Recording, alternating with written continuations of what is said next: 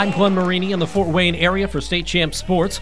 Fort Wayne Northside hosting the Sectional 14 track meet, and in the pole vault, it's Carroll's Dylan Copeland clearing easily here. Copeland would go on to jump 12.6 to win the event, the start of a big night for the Carroll Chargers.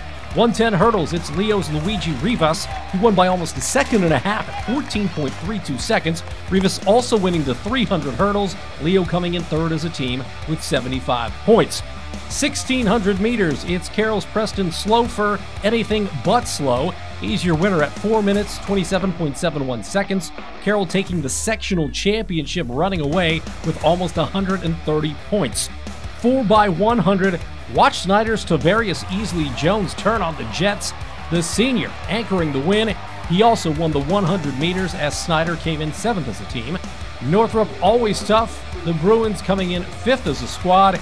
Here, it's Northrop senior Darius Sanders winning the 400 with a time of 48.9 seconds. He also took the long jump at 21.9.5. Meanwhile, Churubusco, one of the smaller schools at this event, a great showing. Busco junior Hunter Bayansky wins the shot put with a throw of 53 feet 3 inches. He also took the discus. Busco comes in second as a team with 79 points behind only sectional champ Carroll.